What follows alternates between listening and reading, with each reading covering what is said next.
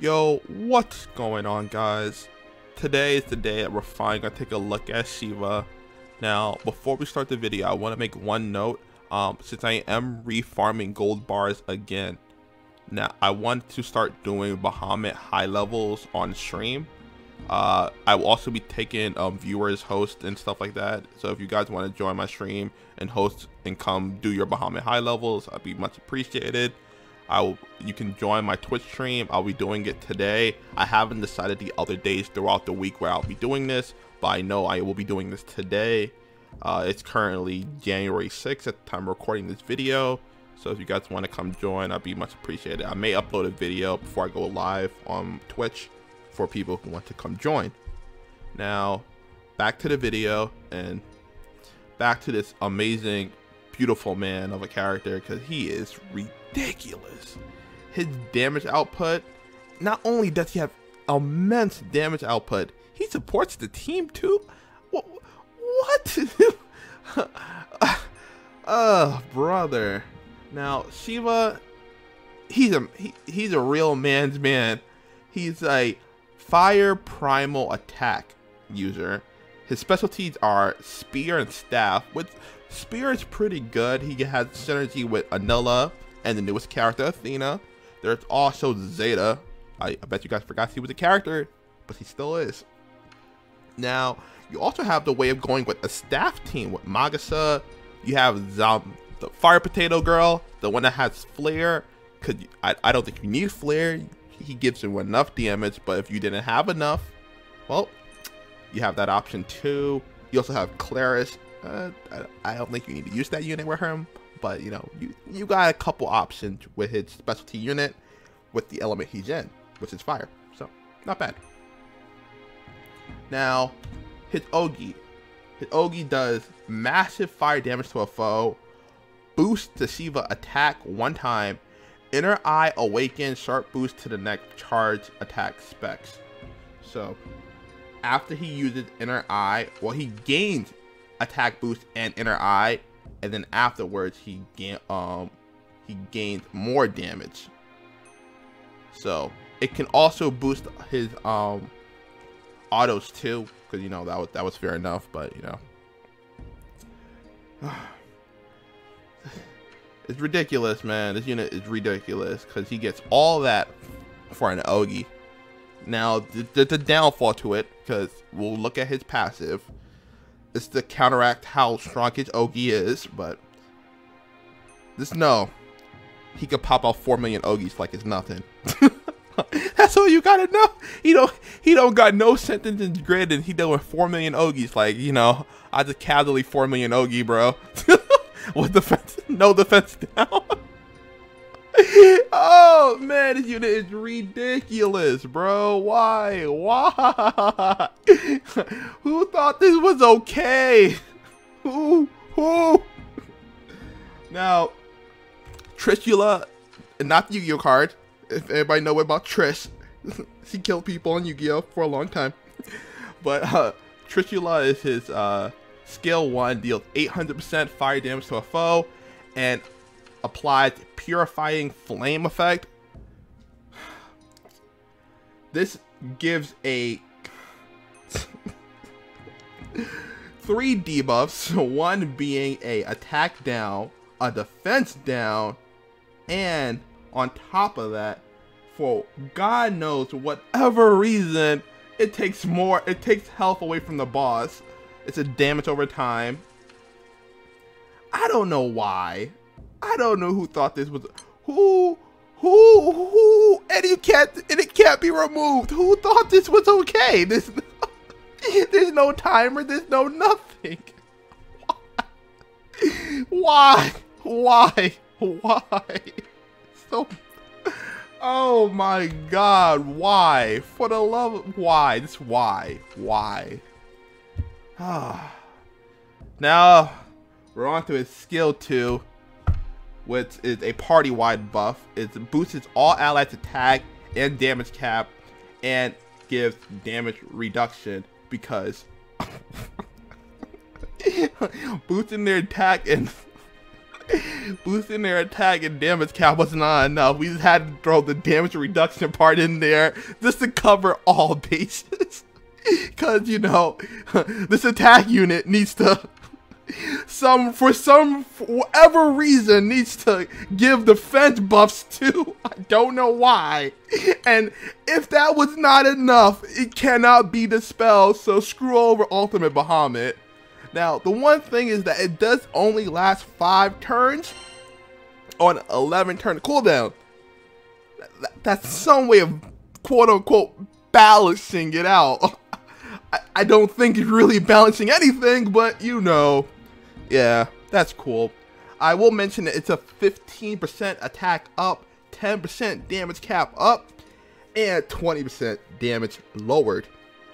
Now, why is it like that? I don't know, but side games thought that was okay. Can we get a... this unit, bro.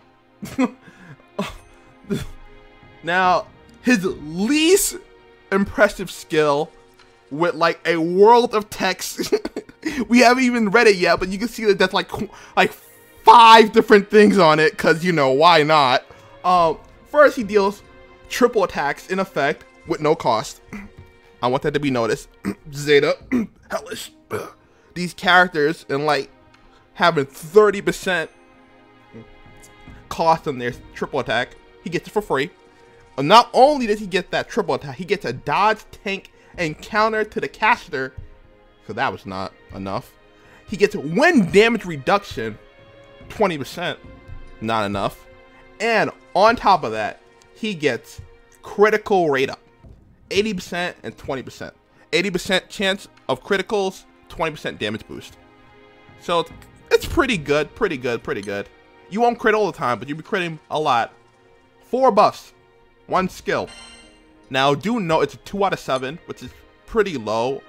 If it was 3, oh lordy. Oh lordy. That's their way of kind of balancing it out. Like, his cooldowns are really hefty, but when he hit his skills, bro, you know he's about to do some damage.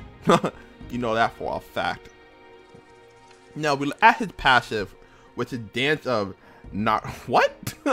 Nataraja? Or whatever. Something like that. No bully. No bully. Now, as I mentioned, in order to nerf or to balance out the power of his Ogi, in case you guys didn't see that, you know, the 4 million Ogi that he gets on no defense down, because, you know, that's very fair.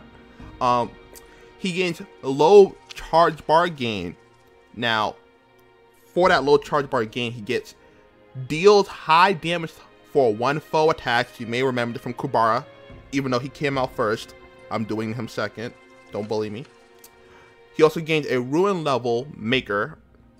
Ruin maker level rises by 1 upon using charge attack. So every time he charge attacks, he gains 1 Ruin maker. That's not in his Ogi. It's only via his passive. So it's not like Kubara, where Kubara actually has it in her Ogi. I don't think that matters much, but for some reason, if, like, let's say they make Ogi buffs not effective, he would still gain it in this situation. There's no content like that currently, but that's something that should be factored in case they ever make a boss where you don't gain Ogi buffs. Now, for each stat, he does gain a boost to his attack and triple attack rate based on a Ruin Maker level. The stacks, the way they work is that he gains 10% and 5% TA on his first stack. Second stack, he gains 20 and 10, 20 attack and 10 TA. Third stack is 30 TA, 30 attack and 15 TA. Fourth stack is 40%, 40% attack and 20% TA. It's kind of getting ridiculous. You can see where it's going. And he gains 50% attack and 25% TA on his 5th stack. My fault, because, you know, he didn't get enough attack. Clearly not. Do note though, it does take him a while to get this many stacks due to his low charge bar gain, so that's very important to keep in when you're thinking about this unit. And for his last passive, he has the normal passive that all the other Shiva series or Genesis, I believe they're called, characters like Europa and Alex. Increase to all allies, boost to a fire attack effect, getting them 30% more damage for free as long as you have fire attack up. So that's your boy Shiva. He's a strong unit. He's powerful. And if that wasn't enough, they was like, yo, give him good EMPs too. Because, you know, this unit, why he TA so much? Like, why? Oh man, he has 3 TA nodes for whatever reason. If there was ever a character I recommend ringing, you may have to ring this guy because he has just too many nodes. There's not enough EMP for him. You definitely want to match out his CA damage. I mean, he caps regardless, but in like high level content, like let's say high level Bahamut, he probably capped it there too, bro. he probably capped it there too. Maybe not on the water element part, so you may want to cap that out so that he can cap on the water part of Bahamut high level, I guess. He's something. He sure is something. These are the EMPs I'm going with. I'm going to max out his crit with the other 2 points I have, and then with the last point, I'll probably drop it in one of these triple attacks, or maybe charge attack damage. I have to figure it out. Anyways, that's enough glossing over this unit.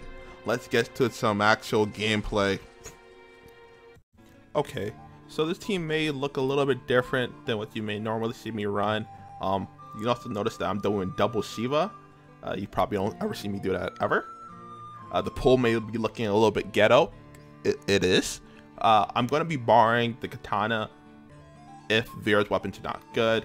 But for now, we have no Magnafest or Legfest weapons or anything like that in the pool. Free to play pool. You saw it? Any of you guys, you know, if you have Shiva, you can build this. Provided you have the characters, but not that bad. It works. It's really heavily reliant on Anila. So if you don't got Anila, get Anila, and it works perfectly fine. One thing I will mention is that the sun on this is not actually full limit break. It's actually only SSR. So thought I'll throw that in there for people if they're wondering. Thought it's kind of important, you know. So hopefully we get our defense down. If not, oh well. Okay. Time to hit these very fair buttons. Oh man. Oh, I'm so good. Oh, yeah. I'm so good at game. So ideally, Athena gets hit here the most, but you know, if not, oh well. Pretty man over here.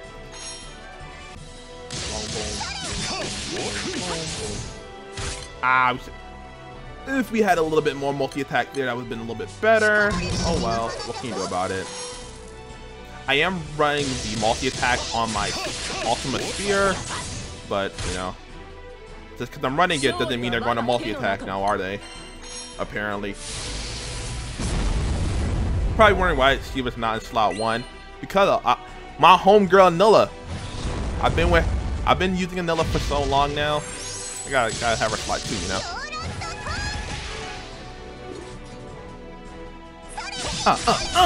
See that damage she just put out there? Oh, you guys hating on Anila. Now, you can see that it does take a little bit of a while for Shiva to get the 4 million OD. Even with Anila and her charge boost gain, it does take a little bit of time. It's not instant, but that's okay. We're going to drop Shiva here, because why not? With 2 Shivas, you know, you can just drop it all willy-nilly.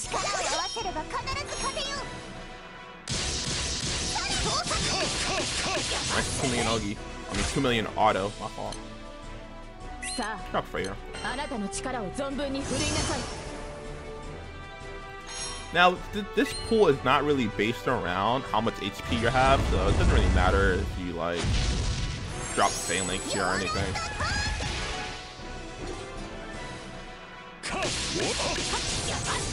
It's okay. See, but you can Ogi now.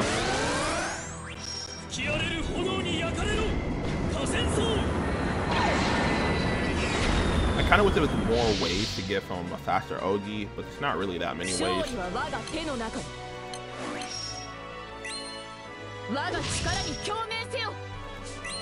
you can see the right there, Athena's ramping up. I'll be doing a video on Athena a little bit later, so. But you get a little look at her. Oh, Anila passive work. Oh. We're heavily reliant on Anila buff for a maximum damage output. Just want to throw that out there. So her buff should be up. Yep.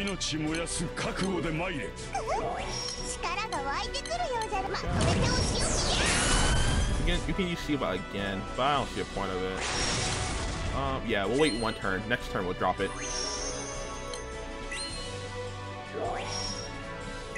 Actually, the turn after next. I'll drop it on.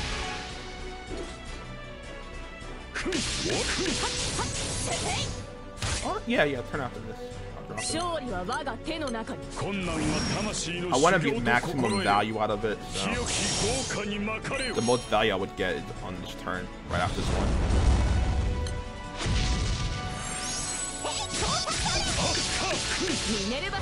He hits so hard, these units.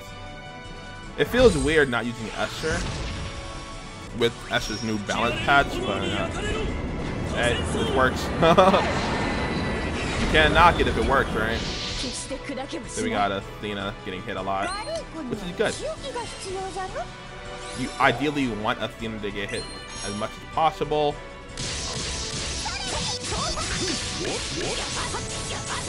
That's like to be the most optimal thing. We killed it in 8 turns. It's pretty okay.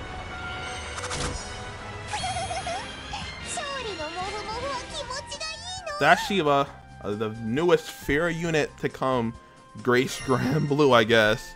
Athena is also the very strong unit, but she's more solo oriented. So whenever I do my Team Up Malice solo video, you see Athena in action. She's great unit too. Both of them are good units. So thank you guys for watching. Don't forget, if you guys want to come join my Ultimate Bahamut high level stream, Bahamut high level, not Ultimate. I may do Ultimate, but I'm gonna focus purely on Bahamut high level. So thank you guys for watching. I'll see you guys next time. Bye.